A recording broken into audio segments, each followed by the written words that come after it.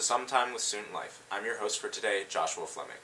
It's springtime in Shenandoah Valley, and that means it's time for apple blossom. Today we have a very special guest. He will be conducting the Shenandoah University Buzzin Dozen Pep Band in this year's Grand Feature Parade, Joshua Fleming.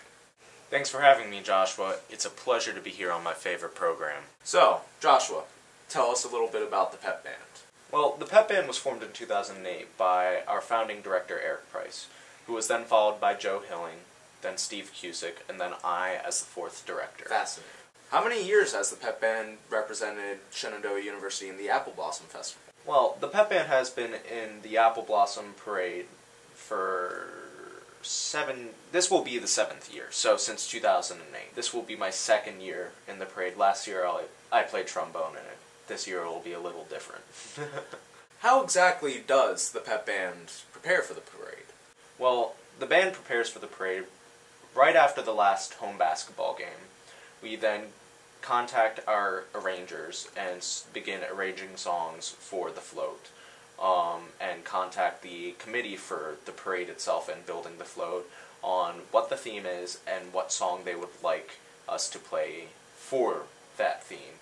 This year it's Get Your Bloom On, so we will be doing our rendition of Shake Your Groove Thing. So, I've seen the Pep Band, and clearly there are many more members than 12. So, can you tell me what's up with that? It's actually a really funny story. You guys are going to want to hear this. So, in the beginning, when Eric Price formed it in 2008, it was a big struggle trying to form something new on campus. So if he could get 12 people in the Pep Band, it was a good day.